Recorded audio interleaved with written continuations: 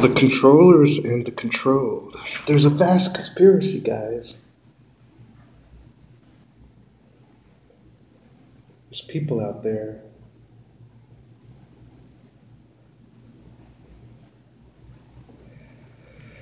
who want to control us. There's secret societies, secret handshakes and ceremonies and rituals and kill people in private. No, but really it's a serious issue. I want to discuss this topic because I find it to be very important. So, I want to talk about people who control and people who are allowing themselves to be controlled.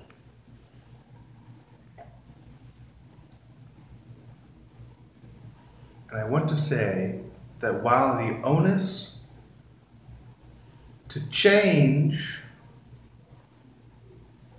is on the controllers,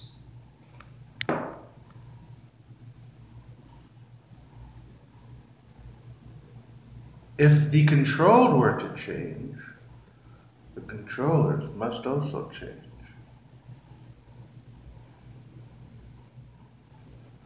The way that works is that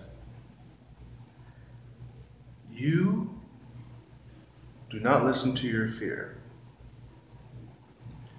You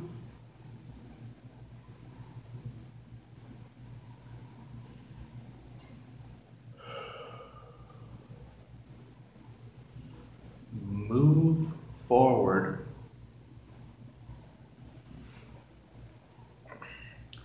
and find your passion in life. You'll notice I didn't say resist. You'll notice I didn't say rebel. You'll notice I didn't say protest. Now, finding the truth is an excellent endeavor. Few would argue with that.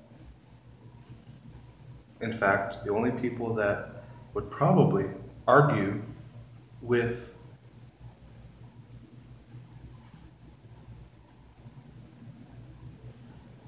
the intention of discovering truth are people who want the truth to be hidden. Now, that probably falls under two categories.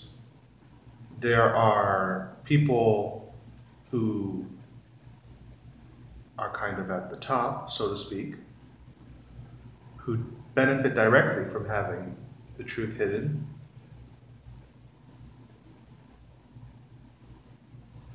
And there are the people who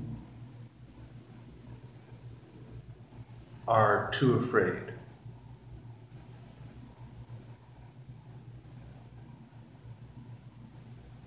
And in their own way are supporting the people at the top.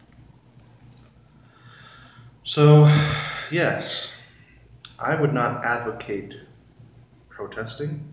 I would not advocate rebellion, resistance. You might find this funny to hear from a crazy, unshaven, unkempt, 32-year-old homeless man living in Chicago. But I'm gonna say it.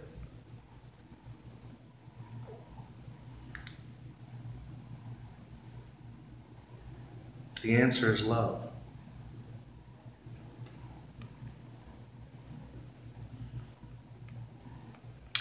The answer is always love.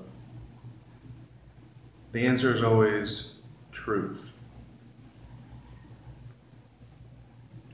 Now, none of us have a monopoly on love.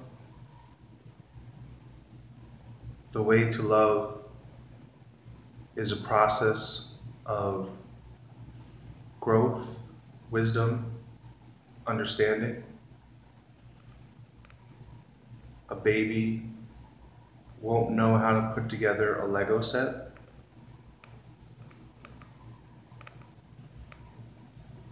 A 3-year-old cannot be entrusted with building a house.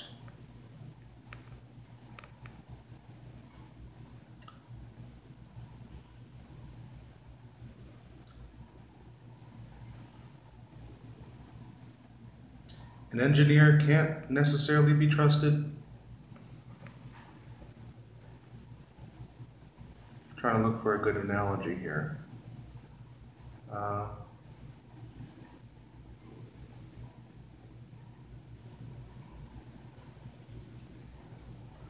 Cooking a 5-star meal. So love is a process. We can't expect to be perfect overnight. And we can't expect to know what to do immediately. We have to love ourselves. We have to love everyone around us. Why am I saying this? Because there's a lot of people that believe that anger is the way. There's a lot of people that want to find someone to blame, someone to imprison, someone to put away for the sake of those things, someone to take revenge on. And I don't believe that's how love operates. I believe in forgiveness.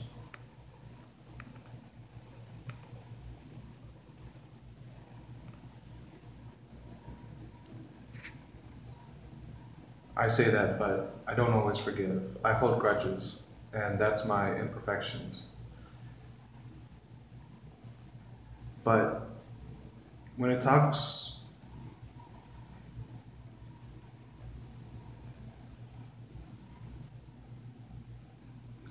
when it comes to things like the flat earth,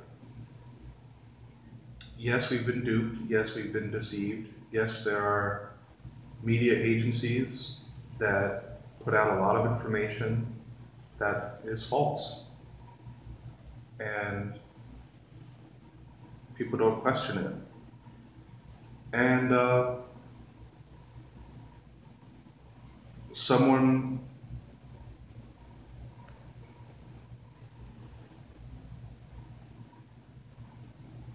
is responsible for this deception. But I just want to highlight in this video that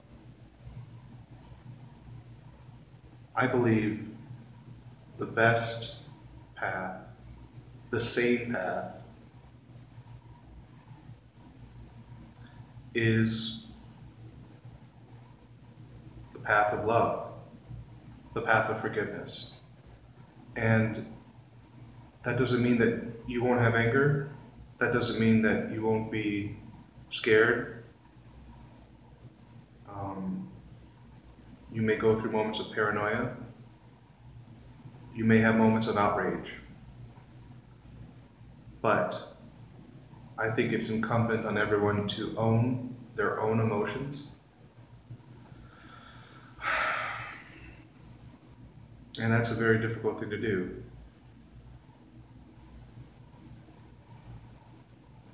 Initially. So I'm not perfect, and this video isn't perfect, and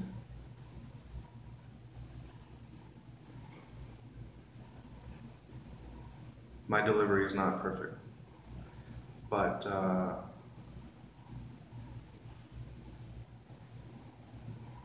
that's what I have to say, and thank you for watching.